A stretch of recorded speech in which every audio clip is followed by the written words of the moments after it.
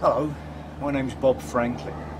I'm a professional comedian, and like all comedians, I am essentially a very dark and unhappy man.